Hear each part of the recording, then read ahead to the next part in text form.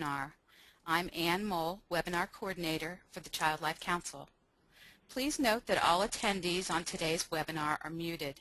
If you have any questions during the webinar, please type them into the question box on the GoToWebinar control panel as you think of them. We will collect them as we go along, and will save time for our presenters to address them at the end of the webinar.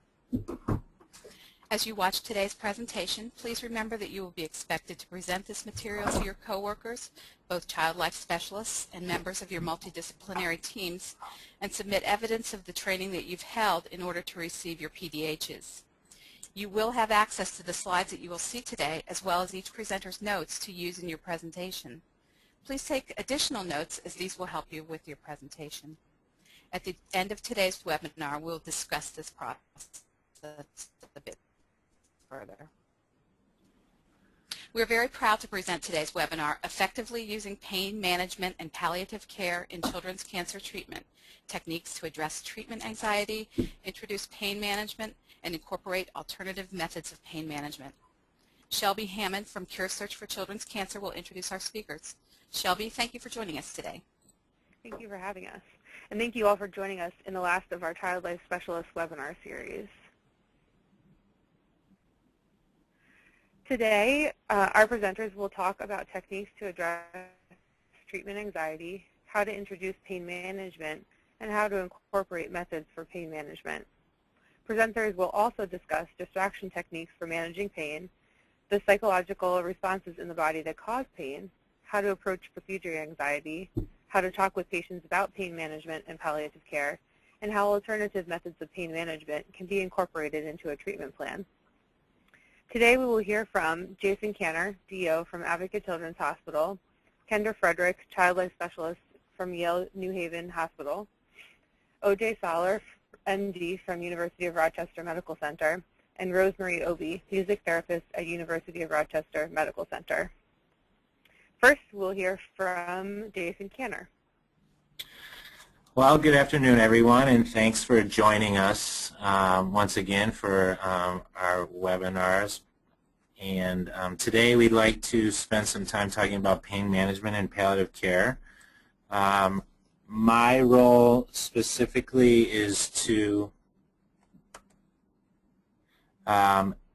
define palliative care for all of you, to differentiate palliative care and hospice, and to discuss that a little bit. Talk a little bit about palliative care within the pediatric population and cancer field, and discuss when pediatric palliative care is appropriate.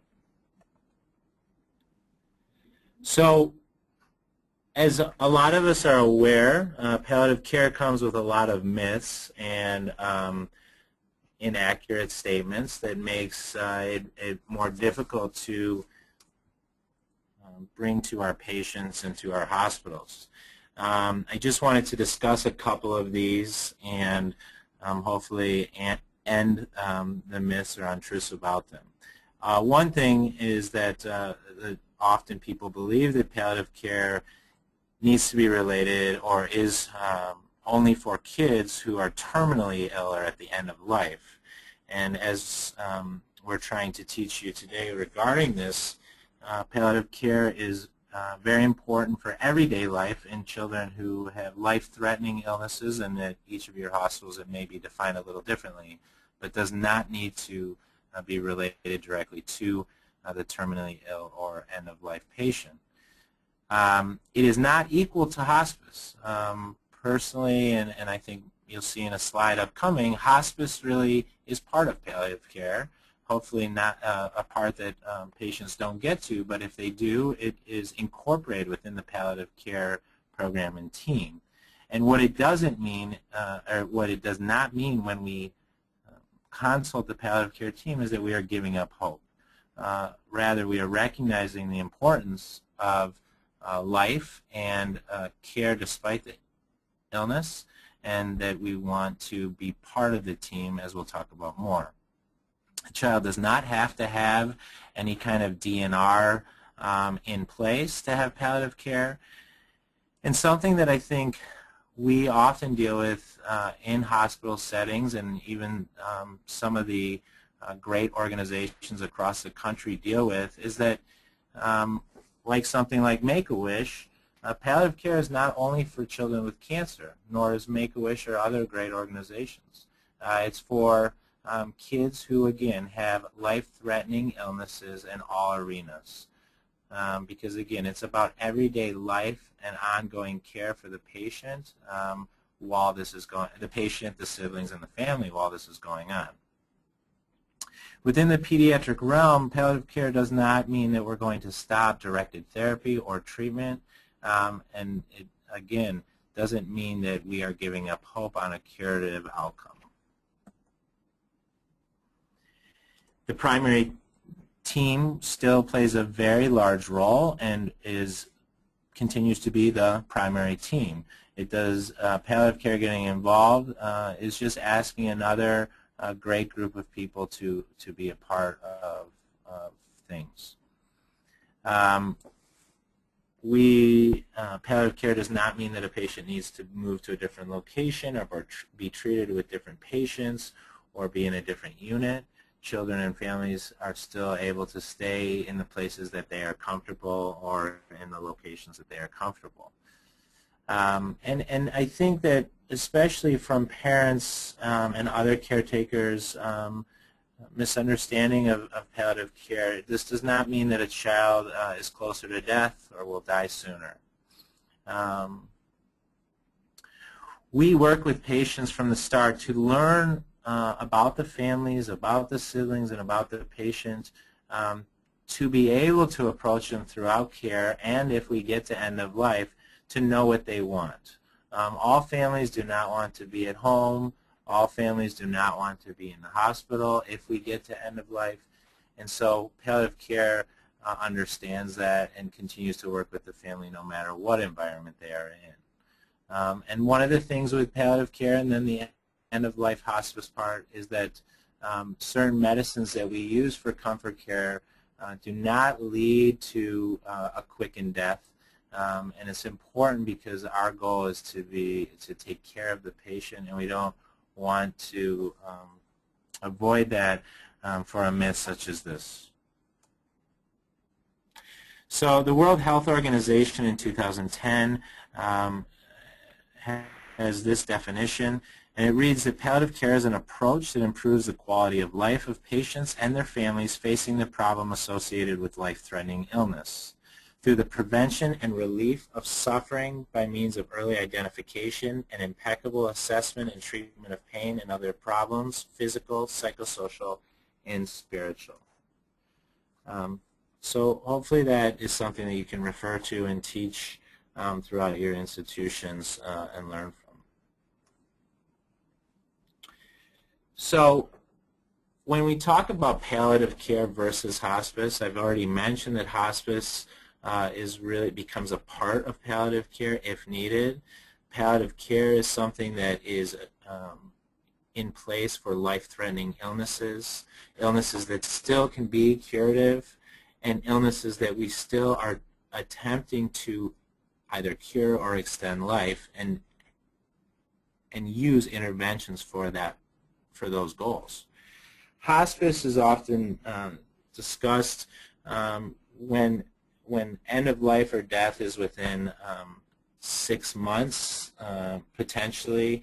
It is discussed often, or it is something that we use for comfort care and to control pain, which we'll talk about later throughout this webinar, and to be there to support families, siblings, and patients through the later phases of illness and dying.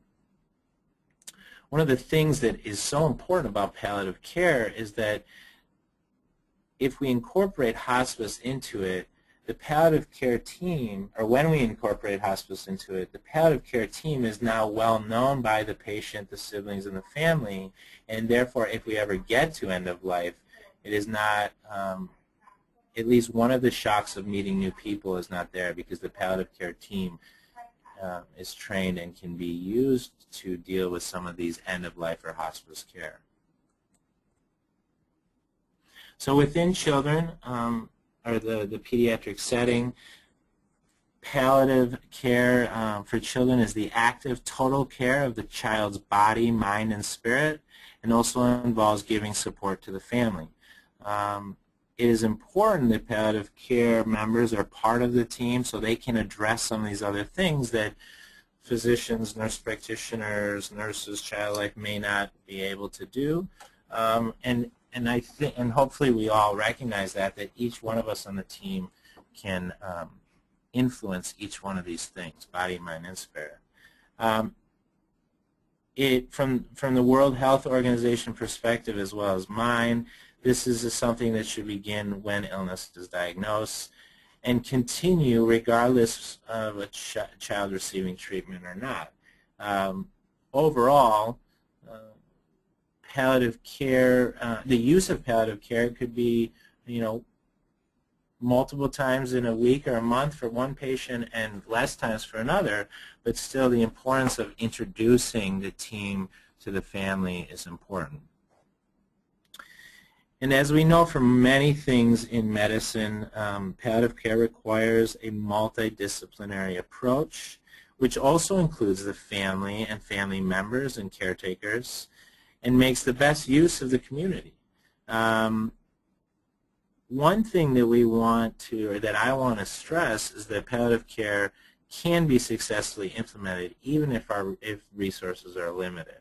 I mentioned Make-A-Wish before.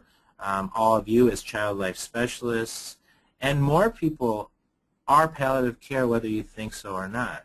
Make-A-Wish is something that is used as part of treatment. It allows the family to get away from medicine, true medicine and doctors potentially, or to do things at home or throughout their community.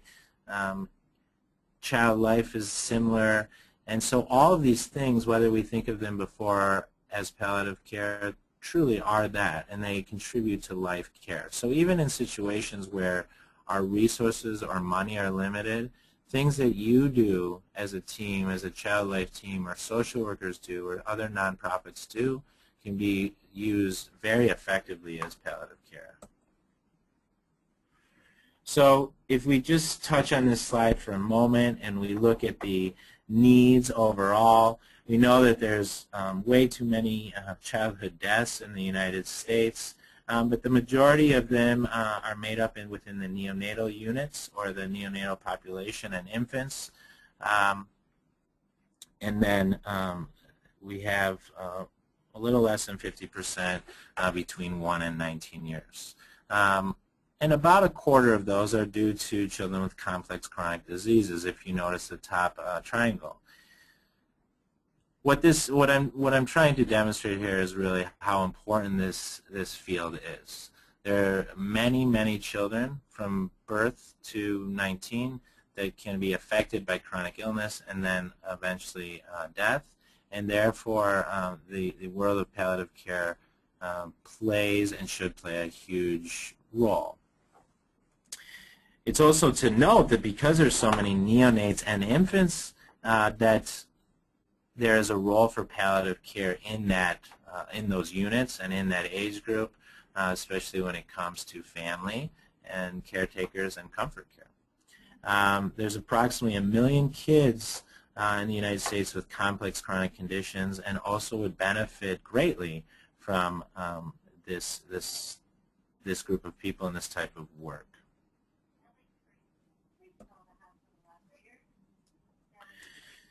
So I think that this really defines things nicely, and it's just a nice schema to look at.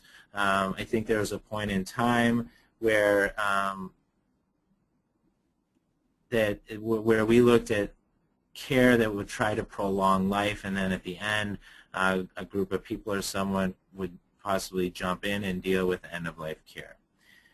Now, as we talked about and shown nicely in this schema, we have disease-directed care that goes along simultaneously with palliative care, and if we need to, we get into hospice care.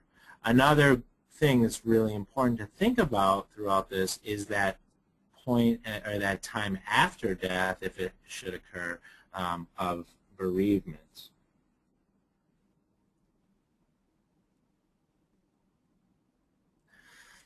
And just to touch on this basic, I think I've said many things, but just to touch on this, there's two things. There's the philosophy of supportive and life care during chronic illness,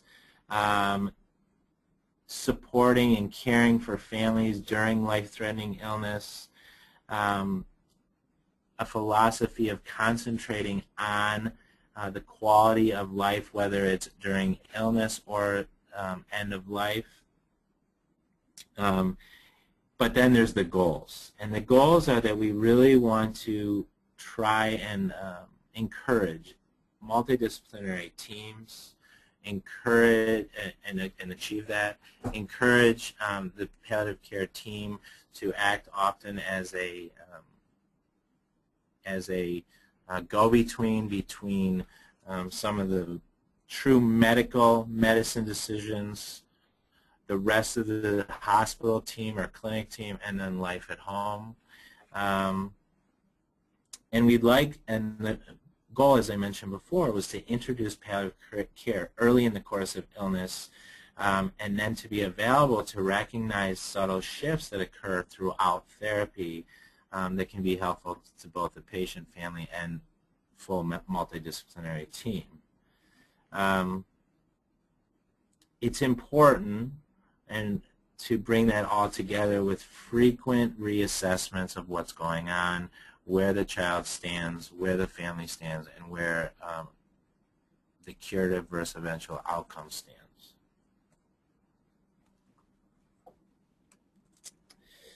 All right, so I will touch on a couple things that are new in this slide, although it's, again, some stuff is just spoken in a different way, but this occurs with curative care.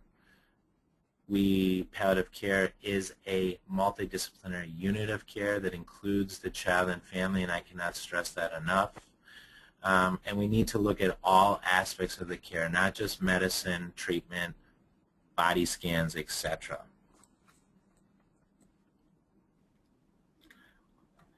Some of the main focuses that palliative care concentrates on are going to be discussed in great detail by my colleagues coming up, is that the main focus of palliative care needs to be pain and symptom management, a resource that can concentrate and assure that there's good information sharing amongst the multidisciplinary team and the family. It's important to discuss advanced care planning prior to the 11th hour and put those things in place even if they may never need to be used. But we want to try to maintain some practical support using or making sure that we incorporate what goes on at home psychosocially and spiritually. And then, as I mentioned, really coordination of care through like a navigator approach, so the palliative care team can almost pull the shoestrings together to allow the family to be more comfortable. So when is palliative care appropriate? We like to think of palliative care in complex illnesses that may be causing fragmentation of care or may require multiple disciplines to work with and treat the child, thus leading to poor communication. So in these complex illness times, the palliative care team can hopefully come together and pull, again, pull the team tight and make the family feel like they are part of the team.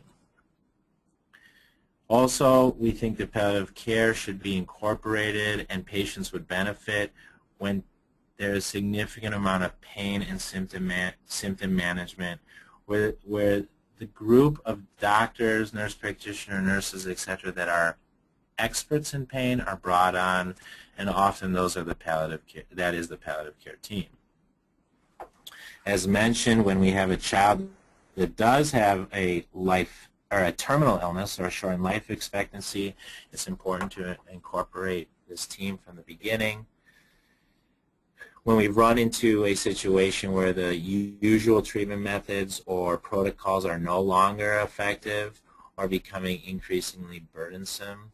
So we may have a child who was initially diagnosed with a somewhat curative illness, such as, luckily we can put most leukemias in that right now. However, now are in a relapse situation or in a situation where we are off protocol or we are creating new treatment plans and went from maybe an outpatient setting to an inpatient setting because of recurrence, and now life has really changed even more than it already did. So now families are used to the new normal by their diagnosis of leukemia, but now once again we've thrown or medicine has thrown something at them where things have become more burdensome. And as I mentioned, hospital stays may become more frequent than they were at first. It's also important for the team, and palliative care team often can be the individuals that recognize this, but when a declining condition, whether it's mentally or physically, becomes more evident, and or based on the last couple of things I said, where the family and child would benefit from an increased home-based support service. So when it really is more appropriate for the child to be home and not in the hospital as much. I think that again the rest of my colleagues are going to do a great job discussing pain and other things throughout this webinar. But to lead into that, we want to talk about how we introduce palliative care or even pain control. I think it's important to try to avoid asking whether palliative care should be part of things or not.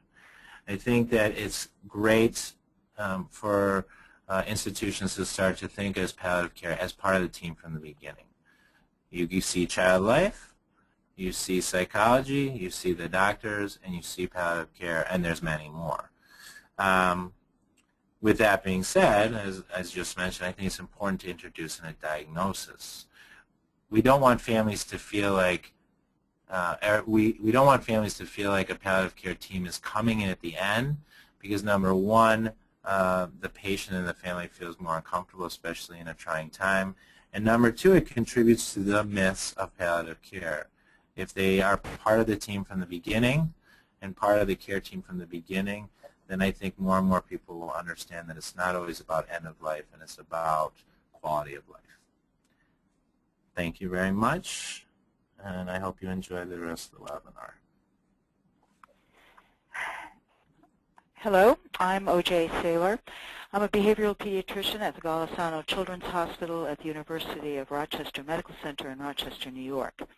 I'm the director of our Pediatric Psychosocial Oncology program and a member of the Pediatric Palliative Care, or as we name it, Supportive Care team.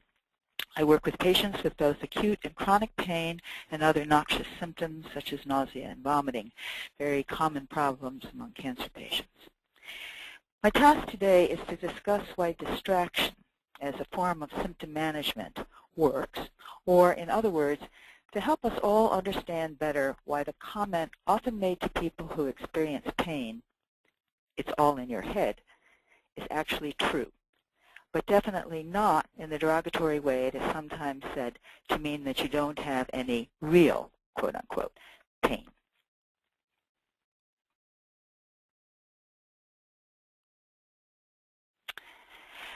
As Jason Cantor reminded us, palliative care is any form of care or treatment designed to reduce the severity of disease symptoms rather than to strive to cure or halt disease progression. I'm going to focus my comments on the perception of unpleasant feelings, in particular pain.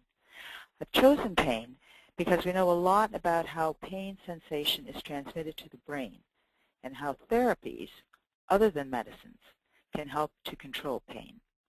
In particular, I'm going to talk about the broad topic of distraction. How we use a variety of techniques to provide effective distraction will be the heart of this webinar. However, first, I will review the scientific basis for why distraction is such a good non-pharmacologic approach. Hopefully, this information will be useful to you in explaining the physiologic rationale for using distraction to patients and families. So, why was Grandma right when she said, just take your mind off your pain? What is pain? Pain is an unpleasant feeling, a sensory or emotional experience, often caused by intense or damaging stimuli, such as stubbing a toe, burning a finger, or putting alcohol on a cut. What does a person do in response to pain? Well, three things come immediately to mind. Pain motivates the individual to withdraw from damaging stimuli or situations, protect a damaged body part while it heals, and avoid similar experiences in the future. No wonder a child might not want to come to the clinic. Most pain resolves promptly once the painful stimulus is removed and the body has healed. But sometimes pain persists despite apparent healing. And sometimes pain arises in the absence of any detectable stimulus, damage, or disease, such as the phantom limb-type pain that we sometimes see in children who have had an amputation. Remember that physical pain arises in response to or even in anticipation of a painful event, such as the pain that a child experiences as an injection is given and the anticipatory anxiety the child experiences, knowing the pain will come when the child sees a needle.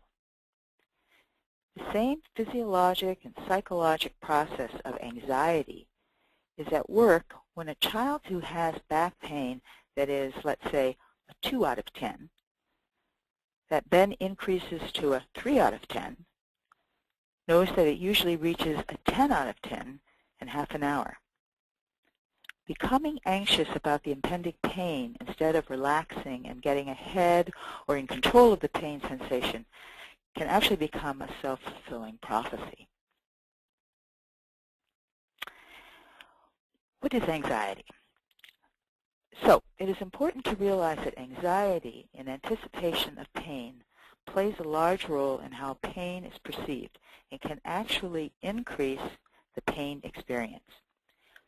To define it, anxiety is an unpleasant state of inner turmoil, often accompanied by nervous or clinging behavior in response to a perceived threat. The physical changes that the person experiences can include palpitations, tachycardia, hyperventilation, muscle tension, headache, or stomach ache. These are all the results of the body's reaction to the stress response, a very primitive sympathetic nervous system activation response. The stress response leads to increases in blood flow to the vital organs. The brain, the most vital organ, the heart to pump blood effectively where it is needed, the lungs to increase oxygen availability, and the major muscle groups, the muscles of the upper arms for fight, and the muscles of the thighs for flight. At the same time, immune and digestive functions are inhibited because they are not considered vital in the acute phase of the stress response. External signs of anxiety may include pallor, sweating, and trembling. Usually, anxiety is considered an overreaction to a situation. Although, when we think about the procedures that children with cancer have to undergo, such as bone marrow aspiration, I'm not sure everyone would call their anxiety out of proportion to what they understand. For example, older children and adults can understand why a test, like a bone marrow, is necessary and tolerate the pain because of the benefit. Younger children understand only the immediacy of the threat. They are indeed anxious, but they are also experiencing real fear. Thus, an important principle in understanding the pain experience is that reducing the sense of anxiety or stress that often accompanies pain or accompanies the anticipation of pain is critical to reducing pain. An explanation for why the test is needed can be helpful for some children. More often, distraction will be the key to making their experience less painful and frightening. To explain why distraction works, I'm going to use the gate theory of pain transmission. In its simplest form, the gate theory says that there is only so much information that the brain can process at one time. In this slide, we see that noxious information is carried by the red nerve fibers, and distractive information is carried by the green fibers. All of this information is traveling to the sensory gate into the brain. In this basic schematic, more of the information carried by the green or distractive fibers is getting through to the cerebral cortex. Why might this be true? The answer is that sensory nerve fibers carry information to the brain at different rates. In this more detailed slide are listed C and 3 kinds of A fibers. C fibers carry information about sharp pain. The diameter of C fibers is relatively small, 0.2 to 1.5 micrometers, compared to the other fibers. Sensation travels along these C fibers at an average rate of 1 meter per second, or about 2 miles per hour, or at the rate of a leisurely walk. Let's say you touch a hot pan. Since it's not very far from the tip of your finger to your brain, you feel this sensation very fast, after a second or two. Next are the A delta fibers, which transmit sensations like pressure and cold. They are almost 10 times as large in diameter as the C fibers and carry information at the rate of about 60 miles per hour, or the speed of a car on the highway. This helps to explain why, if you get an injection, you are likely to press on the injection site or want to put on a cold compress. Pressure and cold sensations travel to the brain faster than a stinging or injection sensation. Over millennia, we as humans have become able to tolerate cold and pressure more easily than we can tolerate sharp pain. So instinctively, we substitute a less painful sensation for a more painful one. A beta fibers are even larger and carry information such as touch. Sensation travels along these fibers at about 100 miles per hour, or getting close to the speed of a race car. A alpha fibers, which can be as much as 100 times the diameter of a C fiber, carry information that makes you aware of your body, that you're sitting, and that your legs are crossed, and about the world around you, such as music is being played, someone is talking to you, you're blowing bubbles. These fibers transmit information at the rate an airplane is traveling at takeoff, or about 200 miles per hour, or 100 times the rate at which your brain gets the information that you have just started getting an injection. Thus, if you are talking with someone about something interesting, the information that will get to your brain will be about the conversation and not about the fact that you just got a shot. You might feel it while it's happening, but all the anticipatory anxiety and the fear will have been avoided, and as soon as you get the sharp stick in your arm, you'll rub it, pressure feeling, or mom will blow on it, cool feeling, and the sensation of pain will be lessened. Now we know why mom's kisses make the hurt better. What is distraction? One definition is that it's something that diverts attention and makes it hard to think or do work. For example, I can't do my homework with so many distractions like people talking or having the TV on. Another definition is that it's something that amuses or entertains and makes it hard to think about problems, such as pain. How does distraction work to relieve pain? To a large extent, we've already answered this question. In this slide, focus on the S for small fibers or slow fibers, and the L for large fibers or laugh fibers. We see a P, which is the actual perception that is going through the gate to the brain. In this schematic, almost all sensation is coming from the L, large or laugh fiber. The stimulus that is making the small fibers fire is still there, a critical thing to remember. But the sensation is only partially getting through. Now, sometimes a child will be admitted because of 10 out of 10 pain, and then several minutes later will be engrossed by a video, and staff will wonder if the child really has pain at all. However, if the child is busy doing something that is entertaining, distracting or diverting attention, and looks fine, and someone comes into the room and says, "How is your pain?" the child will likely stop for a moment and say, "It really hurts." We now know why this is so. If the child can be distracted so that almost all perception of fibers are focused on the video game, there's little space for the brain fibers to get through and for the brain to register the pain. Stop the distraction by calling the child's attention to his or her pain. And the child will feel the pain that is still there and being transmitted by C and A delta fibers, but that was blocked by the overwhelming sensory input transmitted by the A alpha fibers. Until, that is, someone asks the child to focus on the pain. Suddenly, only the information from the pain fibers is getting through to the brain, and the child hurts. Everyone will be incapacitated by pain in the 8 to 10 out of 10 range. A few will truly push themselves to function, but probably not well, even with pain in the 6 to 8 range. Many will say they do not feel well, but will do what they must in the 4 to 6 range. Just about everybody will function at a decent level, even if not at their best, with pain in the 1 to 3 range.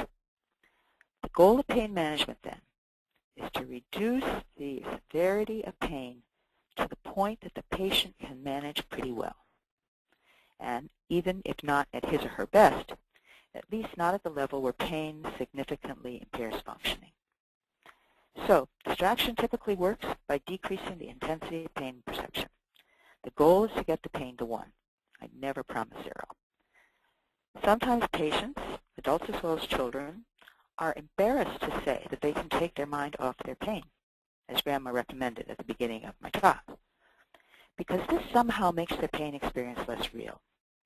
I tell them that they should be very proud of themselves, that they have learned how to use their body's own healing and pain control mechanisms to help them feel better, rather than always having to rely on medicines. And the wonderful thing about doing it yourself is that you don't have to carry medication with you all the time or feel helpless if your prescription runs out. Instead, you are your own medicine. A 15-year-old girl with severe headaches told me that once she understood how painful stimuli are transmitted and perceived by the brain and how she could control that perception, she had developed a different understanding of the comment, "It's all in your head," that she sometimes got from medical providers. She said to me, "You know, they say it as if I were faking my pain. But I've learned that their comment is actually true, but just not in the way they meant it. It is all in my head, and I now know how to control it." This has taken a lot of the fear of uncontrollable pain away. I know that I can keep the pain at a 4 or 5 or even a 6 rather than let it get to a 9 or 10 by deep breathing, using my imagination, or getting involved with one of my hobbies. My whole body relaxes.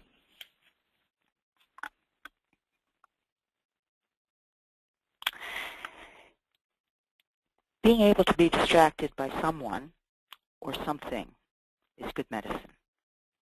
Being able to distract yourself is the best medicine. Kendra, a child life worker, and Rosie, a music therapist, will now give us a lot of suggestions about how best to provide distraction to our patients.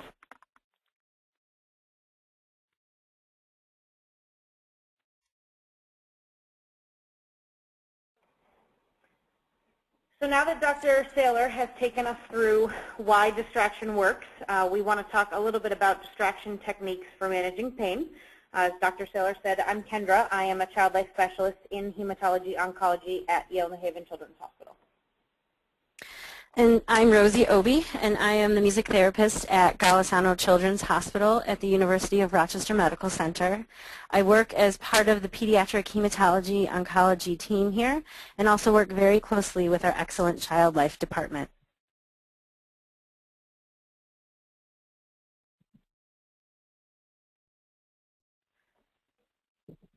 Kendra and I will be discussing non-pharmacological approaches to managing pain. Specifically, we will discuss ways to alter patients' thinking and their focus in order to decrease pain without the use of medication. Non-pharmacological methods can include behavioral, cognitive, complementary, and physical strategies. We want to talk a little bit more about each of these strategies and how to utilize them in conjunction with pharmacological methods. Research shows that the combination of both pharm and non-pharm will help to achieve the best pain reduction outcomes.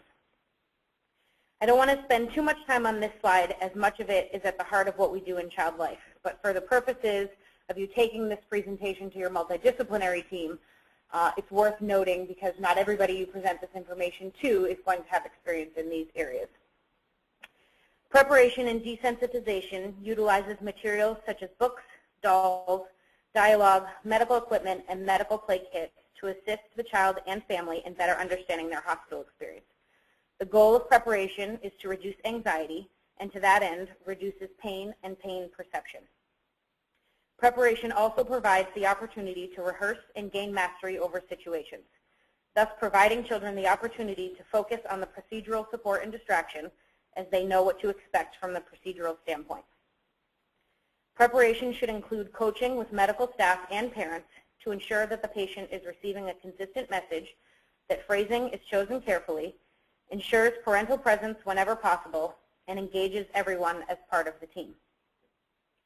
During procedural support and distraction, the role of the child life specialist might include advocating for pain reduction measures such as Sweeties, Elemax, Buzzy, and positions of comfort, distraction with toys, music and/or technology, opportunities for deep breathing, giving choice and control whenever possible, and advocating for parental presence, all of which will ensure a more personalized experience for that patient. It is also important for specialists to coach and model for patients in pain. Pediatric patients often need help in learning how to report their pain. Child life specialists can help patients find the words to describe their pain, as well as better understand pain scales. For example, you may help a patient create a personalized pain scale that illustrates behaviors alongside the pain number they're asked to report. You may ask the child, what does it look like when your pain is at a 1? And the child might say, I'm at home, going to school, active, and playing with friends. When their pain is at a 5, they may be taking medication and thinking about coming to the hospital. When at a 7, they might be at the hospital, taking medication, but able to play video games or go to the playroom. When at a 10, they may report that they're in bed, taking pain medication, that it's hard to think about anything other than pain, and they might seem angry or not want to be bothered. This quick intervention can help everyone involved in the patient's care, as every patient might report their pain score differently.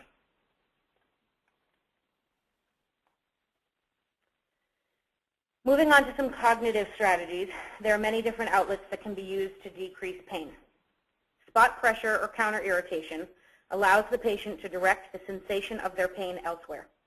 I recently had a patient with osteosarcoma that experienced the amputation of his right leg. Because of this, he suffered frequently from phantom limb pain. He found success in using a pinpoint impression toy. There's a picture of one on the top right of this slide. Similar to this, patients might enjoy rhythmic rocking, vibration, or a tapping routine when experiencing pain. Breathing exercises are a powerful method for calming the mind and the body. These exercises could include blowing bubbles or a pinwheel, breathing deeply, asking the patient to follow your lead while breathing, or a guided deep breathing session. Examples of these sessions can be found on YouTube, iTunes, or on CDs. Child life specialists daily provide cognitive mental distraction that to others may appear as simple as just giving the patient something to do because they're bored. However, we know that technology, such as video games and movies, art and group play, reading, music, and movement are all effective ways at reducing pain and creating a more positive medical experience. Additional ways that we can help patients are through positive reinforcement, coping self-statements, and thought stopping. Simply recognizing and praising patients' efforts can help them to feel accomplished. Avoid simply saying, "Good job," but rather point out what they are doing that is impressive, such as, "You were able to walk 5 more steps than yesterday. You should feel very proud." Choose your wording carefully. I can remember a time we endlessly worked with a patient who was hesitant to get out of bed because she was afraid it would worsen her pain. She responded well to a schedule where she would walk 3 times a day, and in doing so earn a small prize. As she walked in the hallway, a member of the medical staff said, "Great, you're up. You must feel better." His attempt was genuine, but the patient internalized that as his not believing she was in real pain, and it made subsequent attempts for her to walk more difficult. In a conversation following, she stated that she worried they may decrease her medicine or send her home too early. Over the years, I've had countless patients, as I'm sure you have, express to me that they don't feel heard or nobody takes the time to listen. You might help the patient create an affirmation poster, like the one on the bottom right of this slide. The patient can cut and collage pictures and words that are meaningful to them and refer to it when experiencing discomfort. This might also help the staff get to know someone on a more intimate level. You could also decorate the patient's room with quotes, passages, and pictures. If the patient prefers a more private outlet, journaling and writing are not only great ways to divert from pain, but also to document a journey. Fostering ongoing creative outlets for patients can allow them to express how they're feeling with or without using words. Activities such as coloring pain, painting to various types of music, or creating a pain monster with open-ended art materials don't require any verbal communication. Pain monsters can be really fun because there are websites, such as kidsworld.com, that will take the child's drawing and turn it into a stuffed animal. Then, this stuffed animal can be used to vent frustrations or squeeze when in pain. If the patient is expressive, you could create pain masks, where the patient displays their outer self that the world sees on the front and express their inner, more private self on the back. You might also construct a worry can, where the patient can write or draw their worries on paper, place it in the can or jar, and leave it aside for another time. Anger outlets and energy release activities, such as a bozo bop bag, punching bag, stress balls, pounding clay or Play-Doh, and a hammering wood project are great for children of many ages. Laughter is also a wonderful release, so tasks like writing Mad Libs, having a visit from hospital clowns, watching a comedy skit, or breaking out in a silly dance can make all the difference in someone's recollection of their pain. There is something to the phrase, "Time flies when you're having fun." Involving friends, family, and other companions helps to take their mind off the pain. They know their child best and can often provide activity ideas and are a safe person for the patient to talk to about their feelings. They also can be a huge help in helping their child begin to see the hospital staff as helpers. Be sure that you always encourage family members to take care of themselves, as that will ensure they can take the best care of their child. Another method used by many in child life is guided imagery. The mental image of sights, sounds, tastes, smells, and feelings can often help shift attention away from pain and take the patient on a journey. This intervention takes practice, but a great resource to get started is the book Healing Images for Children with Cancer by Nancy Klein. This is also something the patient can do on their own, as there are many apps and videos on YouTube to take patients through this process. Lastly, some facilities, my own included, offer hypnosis. The goal of hypnosis is an altered state of consciousness to focus and narrow attention and reduce discomfort. During hypnosis, the mind is more open to suggestion, and patients can learn to change their thoughts, feelings, behavior, and attitudes. Before I move to the next slide, I would encourage everyone who hasn't seen it yet to refer to the new Child Life App Directory on the Child Life Council website for suggestions of apps to use with children during procedures and with pain management. Therapeutic play is again at the heart of child life. Play enables children to learn, be in control, and explore emotions. Many play activities can be adapted for children of different age groups, such as exploring feelings. For an older toddler, you might write simple feelings, like happy or sad, on a card and hide the cards around the patient room or playroom. When the patient finds the card, you can ask them to tell you about a time they felt that way. For a school-age child, you could do this with a game of pick-up sticks. Associate the colors of the sticks to a feeling, and as they successfully remove one from the pile, they can tell you about a time they felt that color or feeling. For adolescents, you might play Feeling Scrabble or Jenga. Always remember that play is the best assessment tool for any child life specialist. I'm going to move on to talk about some complementary strategies that might require additional education or training, such as meditation. Meditation is widely practiced with the goal of restoring calm and inner peace and focusing the mind. There are many different kinds of meditation, such as mantra, mindfulness, transcendental meditation, and Tai Chi. A nice way to begin exploring this option for your patients are the books Moonbeam and Earthlight, which are meditation books for children by Maureen Garth. You can also find many wonderful apps for meditation, and this, as with guided imagery, is something the patient can do on their own when a child life specialist isn't available or the patient is at home. The practice of Reiki aims at providing stress reduction and relaxation.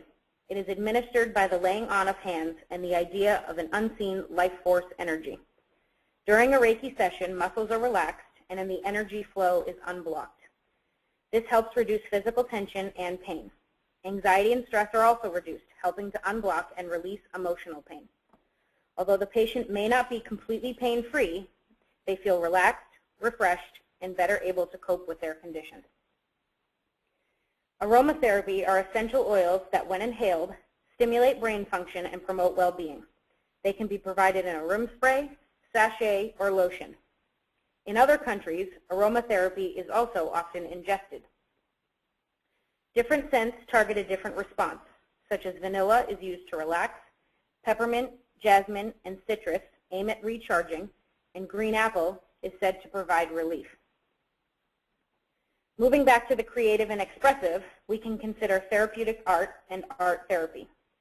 I have the good fortune of being able to work with several artists as part of our Arts for Healing program at Yale New Haven Children's Hospital. In this slide, you can see two examples of this work. On the top photo, a patient created a digital photography piece with our art therapist. She was asked to photograph herself or something significant in the hospital environment.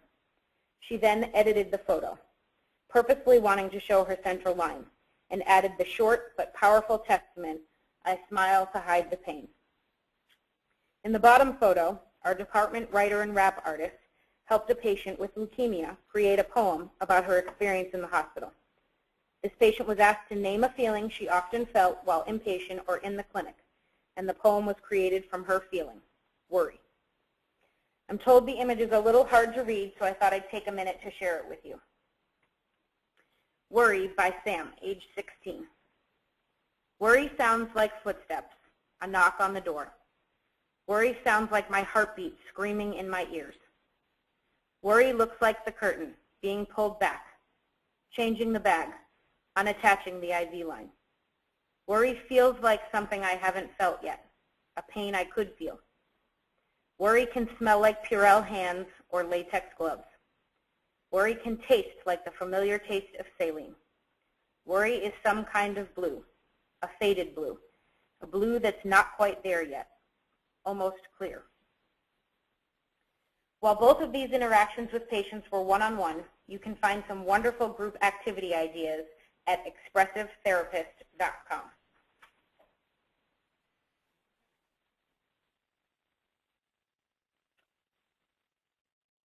For physical strategies, not all of these items will be initiated by our profession, but we can work with other disciplines like physical, occupational, and speech therapy to support their goals at bedside and in play areas. You can encourage exercise, movement, and stretching, such as going outdoors, kicking a ball, yoga, using TheraBands, and positioning the patient in a way that is comfortable. You might also advocate for massage or infant massage, which has been shown to promote relaxation, alleviate the perception of pain, and reduce anxiety. Another method of pinpointing the muscles for relaxation is practicing progressive muscle relaxation. Progressive muscle relaxation is the practice of tensing and releasing the muscles, moving from one end of the body to the other. You can find wonderful exercises for this on YouTube.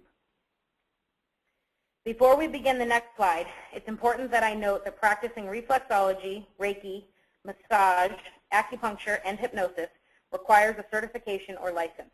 Many hospitals will require, for legal and liability reasons, that a parent consent form be signed or that the practitioner is a hospital employee. The efficacy of these pain reduction methods are also hard to measure, so please make sure to speak with your team about how to track and document the patient-reported response.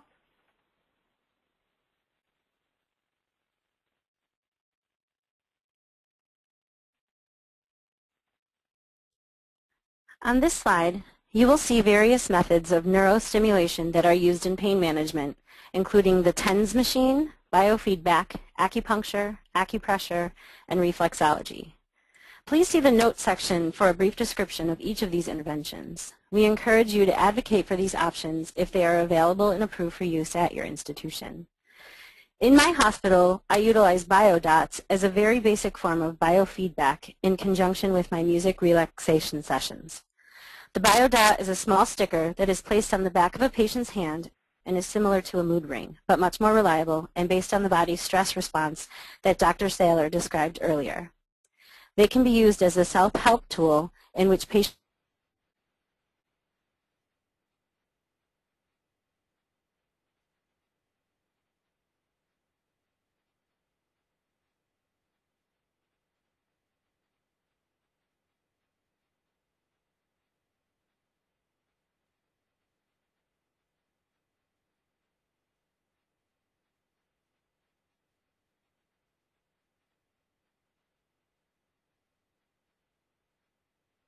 clinical and evidence-based use of music interventions to accomplish individualized goals within a therapeutic relationship by a credentialed professional who has completed an approved music therapy program. It is an established health service and consists of using music therapeutically to address physical, psychological, cognitive, and/or social functioning for patients of all ages. A music therapist can have either a bachelor's, master's, or doctoral degree in music therapy. The curriculum includes coursework in music therapy, psychology, general music, biological, social, and behavioral sciences, disabilities, human development, and general studies. A music therapist must complete a 1,040-hour or 6-month clinical internship before taking the national certification examination. Upon passing the exam, graduates are issued the credential necessary for professional practice, which is MTBC, or Music Therapist Board Certified.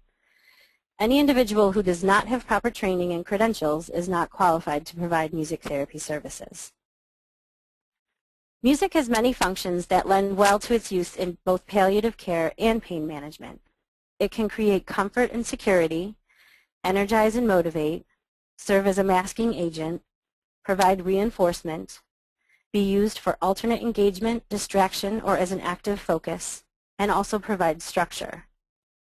Some examples of music therapy interventions include active music making, including singing, playing instruments, music improvisation or songwriting, music and movement activities, lyric discussion, passive music listening, and music-assisted relaxation. The following principles can be utilized when working with pain management in music therapy. The concept of entrainment, which is the tendency of two bodies in motion to lock into phase so that they move or vibrate in harmony, as well as the ISO principle, which involves matching music to the patient's current mood state and then changing the music to yield a different state, can be used independently or in combination with one another. The music therapist can synchronize music to the patient's physiologic pain responses, such as increased heart rate or respiratory rate, or to their behavioral or mood state, and then gradually shift the music to reflect a more relaxed state, thus decreasing their physiologic responses or improving their mood through the use of entrainment. This can happen through music alone, or the therapist can engage the patient in the process by asking them to play what their pain sounds like on musical instruments. The patient is then asked to play what no pain would sound like. Then the therapist and the patient would work together to slowly progress from making the pain sound to the no pain sound. This can help the patient to manipulate or have some control over the pain, and also allows for emotional expression. Music can also be used with the gate theory of pain, which Dr. Saylor described in detail earlier. On the next slide, I will share a video example of this in action. When selecting music for use with patients, several considerations should be made. If you are fortunate to have a music therapist at your hospital, the benefits of live music include the ability of the therapist to immediately change the speed, song selection, lyrics, and/or volume of the music to match the patient's current state. Recorded music is helpful in that it provides the opportunity for the patient to practice and/or use their relaxation techniques at any time of day. Patient preference is considered to be the most important aspect of music selection. Music will be most effective if it is what the patient chooses and wants to hear. The patient's definition of relaxing music may be very different than your own, and it is important to acknowledge what works for them. A patient's developmental needs are also important in selecting music and interventions. You should consider how long the patient is able to remain focused and attentive to the music without the risk of overstimulating or desensitizing them to the point that the music is pushed to the background. Lastly, the type of music used can determine outcomes. Generally speaking, stimulative music is characterized as energizing, often because of its strong rhythmic component and dynamic volume changes. This type of music is more rhythmically and melodically complex and is best used for distraction or active engagement. In contrast, sedative music can be described as calming or soothing. Typically the rhythm is regular and even, the melody is smooth, and there are few changes in volume. In many cases, sedative music is best used for relaxation based on the patient's preference.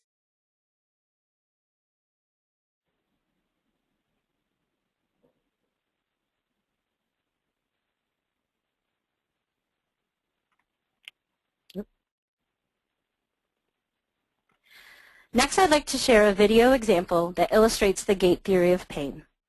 In this video clip, music therapy is being used for procedural support during an injection procedure for a 16-year-old patient with cerebral palsy who functions cognitively around 12 years of age and is very anxious about the injections. At her previous visits, she was given Versed for sedation due to her high levels of anxiety. However, after her mother saw how well she responded to music therapy, she decided to not use Versed as long as the music therapist was present.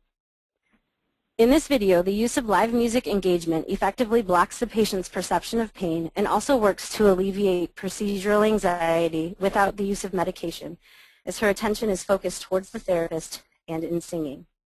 You can see and hear the doctor in the background administering the 2 injections, as well as her mother providing support at the bedside. The music therapist is standing to the patient's left, out of view of the camera. At the end of the video, listen for the patient's response when she's asked if she felt anything.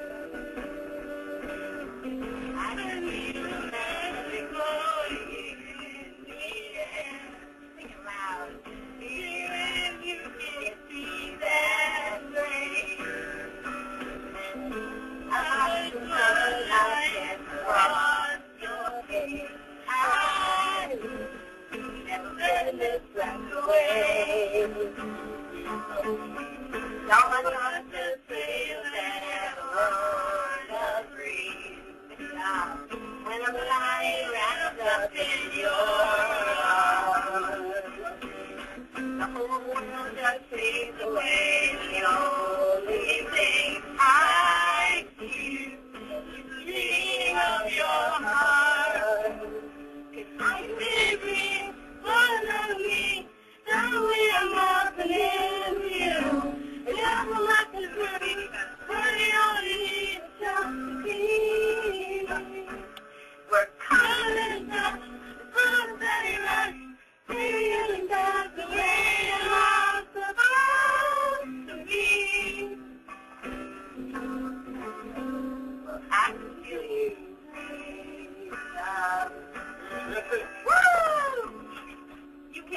breathe.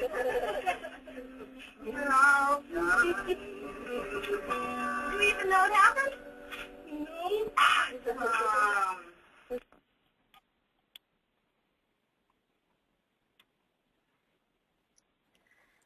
Music therapists take a preventative approach when working with patients with cancer. It is important to work with the patient in the early stages of their treatment in order to build rapport and trust. The therapist works to identify and promote the use of coping strategies early on. Ideally, the therapist can help the patient to practice and refine their relaxation and coping strategies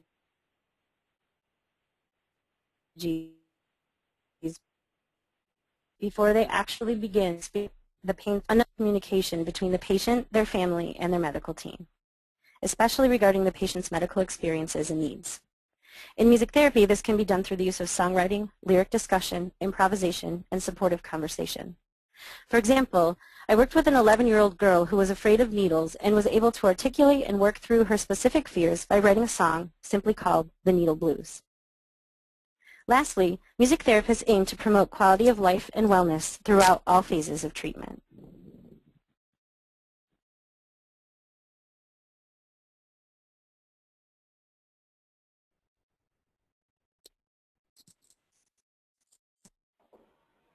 We want to stress the importance of collaboration and communication between staff as it provides the best outcome for patients. It can also foster creative programming for patients such as recitals, relaxation programs, songwriting from journal prompts, and/or co-treating a patient during a medical procedure.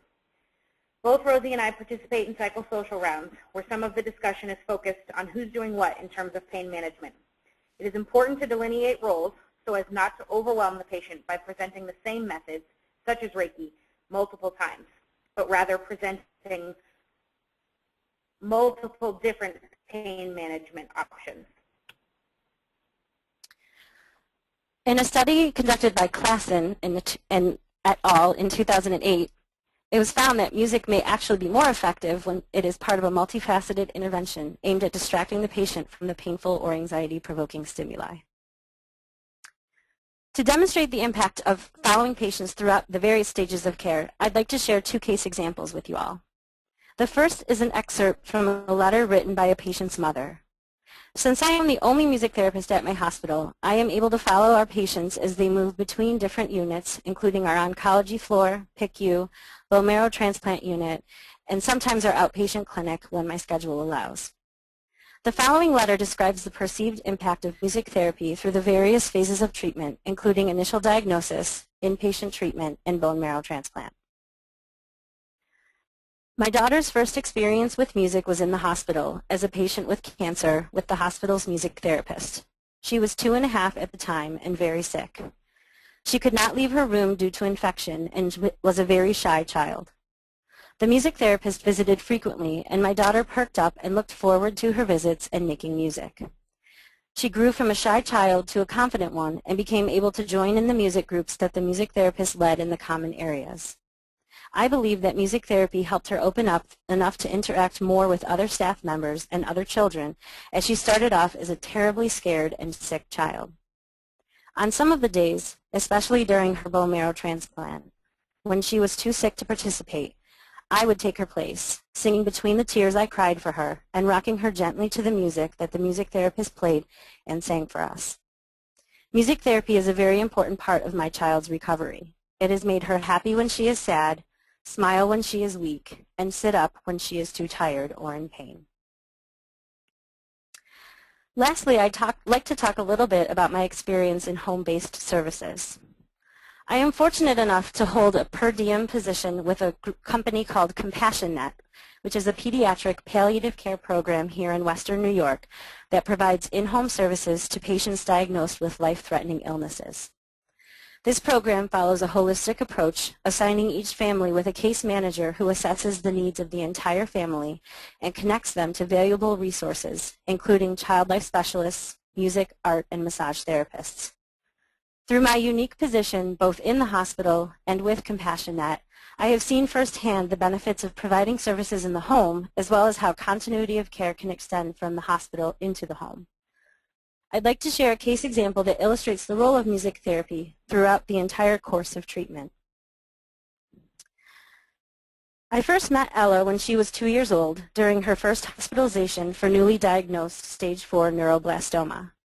Ella was a spunky little girl with a creative imagination who would fully immerse herself in exploration of my musical instruments during our individual and group sessions, which she regularly participated in during her frequent hospital stays. She tended to go into her own little world with her instruments and also would wiggle her body to the beat of whatever song was playing. Music therapy goals during this phase included building trust, providing normalization of the hospital environment, encouraging expression of feelings, and the development of coping skills. When Ella was 3, she had an autologous bone marrow transplant, during which she experienced increased pain from mucositis, which was the first time that I ever really saw her slow down while she was in the hospital. During visits in which she was experiencing pain, she would still participate in music therapy, playing her favorite instruments at a slightly more subdued pace and wiggling a little less along to the music. During these sessions, she would fatigue easily, and I would utilize entrainment to help her fall asleep at times. Music therapy goals shifted based on how she presented each day, and pain management became the focus of the majority of our sessions. Ella was in remission for a year after transplant, but unfortunately relapsed when she was 5 years old. She began going to another hospital for treatment as she participated in various clinical trials. About 6 months after her relapse, I was asked to see Ella at home through CompassionNet. Ella was very excited during our first visit at her house, especially when she saw that I had some of her favorite instruments with me. At our every other week home visits, Ella began to open up much more as she explored her musical identity, creativity, and the ability to express herself.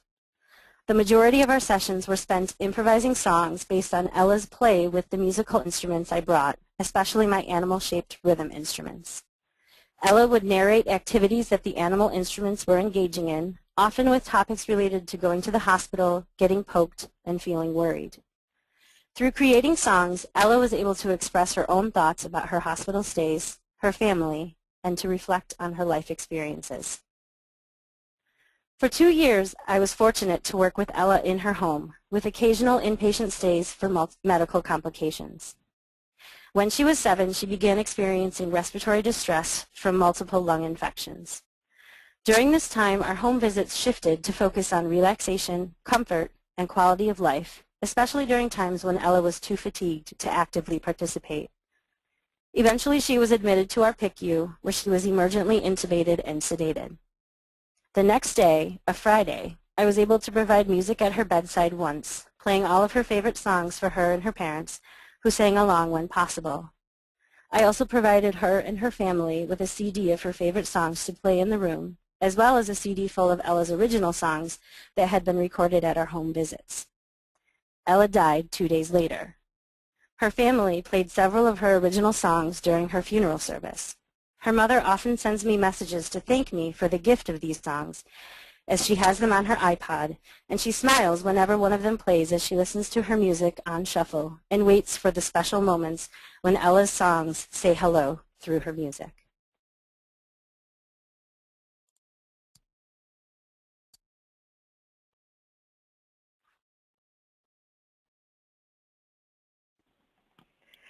Thank you to all of our presenters for that valuable information. Some important takeaways from today's presentation are that palliative care is the active total care of the child's body, mind, and spirit, and also involves giving support to the family. There are many palliative care myths that a medical team must address. Pain can create different responses in people, but most can benefit from distraction techniques.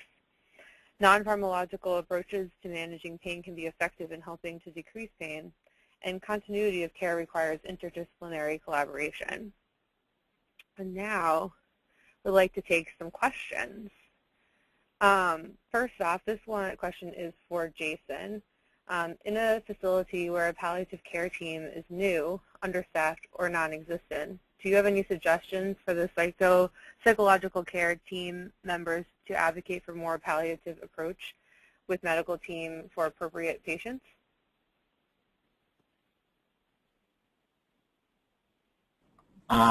Well, I think we were in a similar situation probably about a year ago, and I think the most important thing is education. People need to I think the most important thing for everyone to understand is that palliative care does not change the hope of the medical care team, the hope of the patient, etc. I think that's what a lot of people are fearful of. Secondly, I think they're fearful that the palliative care team may become too obtrusive or too controlling of the whole situation. And I think as long as that is stressed, as long as we teach our colleagues, and as long as we stress that we'd like to be part of the team and work as a team to take care of a family, then it leads to at least more success.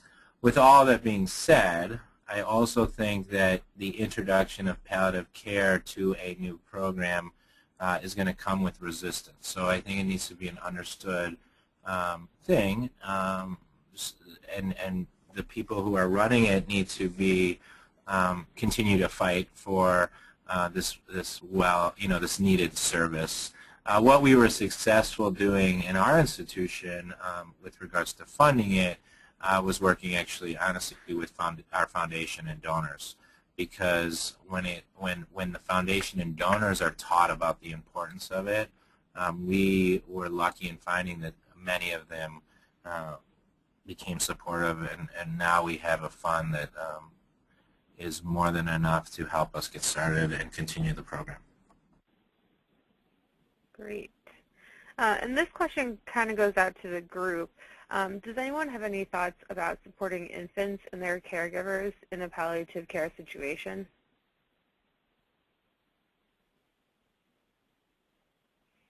Well, I'll get started on that. Are these infants in terms of young babies who are in the intensive care unit? Should I make that assumption? Or, yeah. Okay, well, let me make that assumption for now. Certainly, there are a number of programs that are beginning to demonstrate the usefulness of music therapy within the neonatal intensive care unit milieu. One of the problems that we face with very young and fragile infants is that environmental sound can be a major problem. And so if people are very aware of that and keep the music soothing and soft, I think that we need to do a lot of education with our neonatology friends to let them or have them better understand the usefulness and perhaps the usefulness toward brain development that music can provide to these very fragile infants. So there is work being done. I think there should be more, and hopefully as people become less or more aware of how important it is to keep sounds low, that music therapists will be invited into that milieu more. Thanks, OJ. This one, I believe, is for Kendra. What is a biodot, and how can you get them? Oh, that was me, Rosie, that talked about that. That's okay.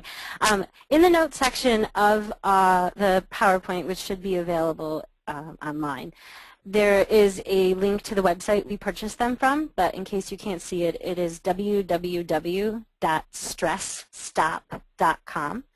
And they are fairly inexpensive. It is literally a tiny circle of a sticker that goes on the back of a hand. You purchase them in sheets of 50, I believe, and there's a card that comes with them with a color code that indicates, as the colors change, what the patient's level of stress or relaxation is. Great. And this is in the same realm. Do you know the name of the website for designing a pain monster? Sure. There are actually several different websites that will do it, but the one I noted here is Kids World, and kids is spelled with a Z.com. But if you also Google creating artwork into a stuffed animal or something similar to that, you'll find other websites that do the same thing. Great. I believe this one is for Jason. How are the mental health care needs of parents addressed with the palliative care while the child is in the hospital? That's a that's a really good question. You know, I think that number one, we have to remember that a lot of the mental health care needs of a parent are because of their child. So if we discuss and work with the children, whether it's in conjunction with or separately from the parents, and the parents then can see that, I think that is going to contribute to their psychological, their overall psychological status at the time. Secondly, I think it's important to have the team be willing to sit down with the family and sit down with the parents. I mean, we are successful in, and I'm sure other programs have been successful with, sibling support programs or dedicated time for the parents where our psychologist or child life person can have dedicated time towards them. And then referrals out, because, a lot of people are trained for pediatrics. So if there's a need by a parent in the psychosocial world or realm, then it's the most appropriate for us to refer them out or put them in touch with the appropriate people. This is OJ. If I could just add to that, one of the things that I think we can do very well and sometimes don't do as well as we should is to teach the parents the techniques. We're talking about massage therapy and the fact that you need to be licensed and so forth, and I agree, to be a massage therapist you do, but a simple neck massage or back rub or something like that, if someone could just sort of teach a parent how to do that gently in a way that will make the child feel more comfortable. There are lots of studies that have been done that show that, for example, with the massage, that not only does the person receiving the massage, but the person giving the massage relax. And so you are helping both people by giving the parents not only that skill, but others as well. They really feel like they're able to help their child. They can't give the child medicine, but they can give the child sort of psychological medicine. And I think that's very important for us to teach them how to do it. Great.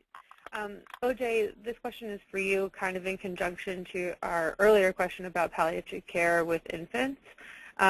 This person is asking how you control infection with the instruments in NICU. Do you clean instruments between each patient, and are you allowed to bring your guitar into the NICU? Okay, well actually that's Rosie. Rosie, do you want to talk about that? Sure. Let me start by saying I do not actually provide services in our NICU here, but I have talked with many music therapists who do. And similar to our inpatient protocol where I am able to go, we can definitely bring our instruments in, and just making sure to follow the proper infection control protocol that our institution asks for. My guitar can be cavity wiped and dispatched and all the great ways that we clean things here, and it still works and it's fine. I think that was the only part of the question. Did I miss anything? I think also, Rosie, in our NICU, where we're trying to get a music therapy program going, they were asking for dedicated instruments that they would be left there so they would not travel around the hospital. But they still obviously would have to be very thoroughly cleaned between patients. Yes. Great. We still have a few more minutes for questions. If anyone has any, please feel free to type them into your chat box. We did get one more for Jason. Do you consider yourself both an oncologist and a palliative care doctor? I think we're all palliative care providers. I really do. That's why I brought up Make-A-Wish, and that's why I brought up Child Life. I think we all contribute to the life care of a child with a life-threatening illness. That's why sometimes it's challenging the whole field, because I think that people misunderstand it. So they're fearful of it, and they're fearful that hope will be lost or outcome will be changed. But really, day in and day out, we are palliative care providers, and that's all of us. That's Child Life, that's physicians, nurse practitioners, it's everyone. And I think that I bring up Make-A-Wish earlier because that was my, years ago, was one of my biggest, realizations. I mean, really, Make-A-Wish is palliative care. And when they started to really want to reach out or make sure people knew that it wasn't just about cancer, I think we're all part of that. So, sure, I consider myself both that. I'm not board certified in both, but Great. Thank you all for your thoughtful questions. I'm going to pass it on to Anne for next steps.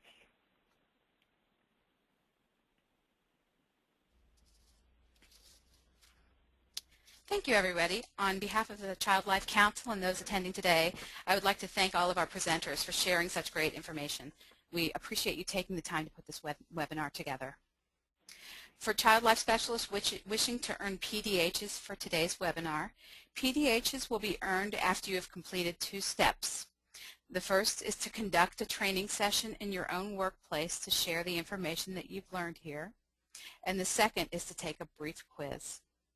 Later today, you will receive an email with a link to the training materials, which are based on the slides and videos that you viewed today. If you've registered as a group, your group leader will receive this email and will need to forward that link to all group members.